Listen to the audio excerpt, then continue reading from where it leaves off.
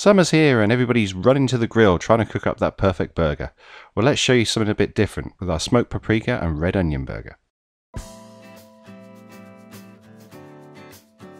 So here's what you're going to need. About 7 ounces of 80/20 ground beef, half a finely chopped red onion, 2 tablespoons of smoked paprika, a couple of slices of strong cheddar cheese, a good quality bread roll, and some mixed salt, pepper and garlic powder. So the first thing to do is to press the meat out flat onto the board. Then add on your chopped red onion. Mix the beef and the onion together until the onion is evenly distributed throughout the beef.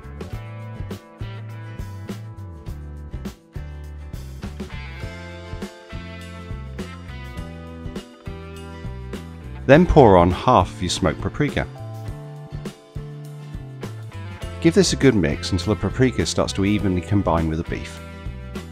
Now we're wearing gloves here because the paprika will stain your hands.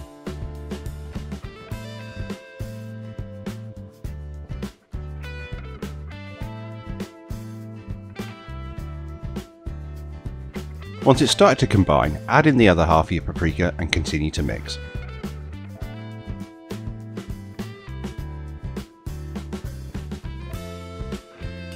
Keep kneading the burger until the colour of the meat becomes uniform.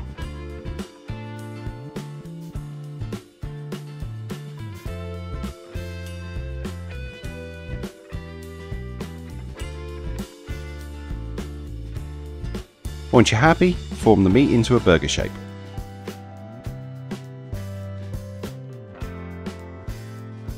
Season both sides with a mixture of salt, pepper and garlic powder, then pop the patty in the fridge for about half an hour to let all the flavours come together.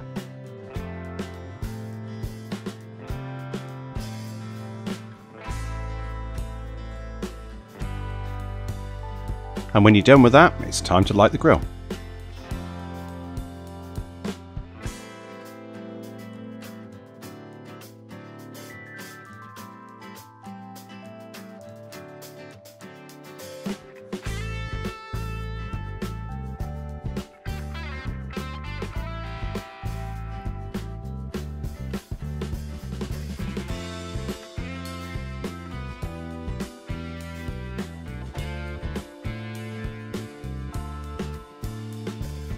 Make sure your plancha's up to temperature. You want at least 200 degrees.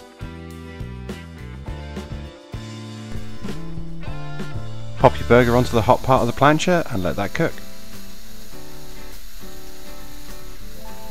Now this burger's quite thick, so you're going to want to let it cook for about 3 minutes aside.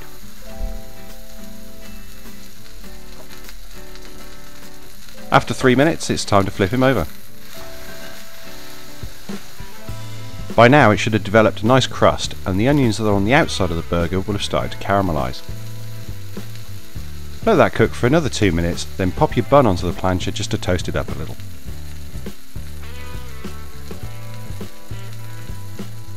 Once your bun's toasted, take that off, and now it's time for the cheese. Place on a couple of slices of mature cheddar. Add a splash of water to the plancha, then put your steam dome over the top. Let that cook for about another 60 seconds and you should be done.